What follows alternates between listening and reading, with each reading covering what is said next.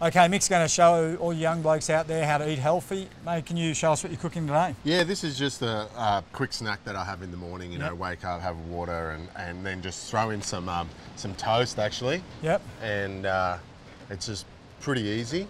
Yep. Let that cook there, and then I put avo on it. You know, when I wake up, I just want to get out of the water. I want to, you know, sort of just get moving as fast as I can in case there's really good waves. So easiest thing, yeah, just chop it up, slice it in half, and then, yeah, right now we're just doing normal avo with a bit of salt and pepper, but I like to make variations of it. You can put, you know, tomato on, sprouts, you know, some feta cheese, or you know, even some bacon. Depends how hungry you are. But first thing, I usually just grab the toast and just throw it straight on, and then I'm out the door. Out the door. So you throw that on now, and obviously for all the young blokes out there, the reason avocado is so good, it's full of monosaturated fats, and that's great for blasting around all your gut fat. So if you've got a bit of a beer belly, give the avocado a bit of a go. It tastes great and it's good for you.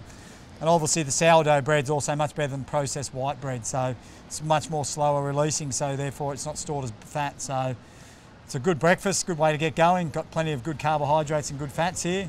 Obviously Mick's allergic to eggs, so that's why he probably doesn't throw an egg on it, but my suggestion is throw an egg on it as well, and you've got your perfect breakfast.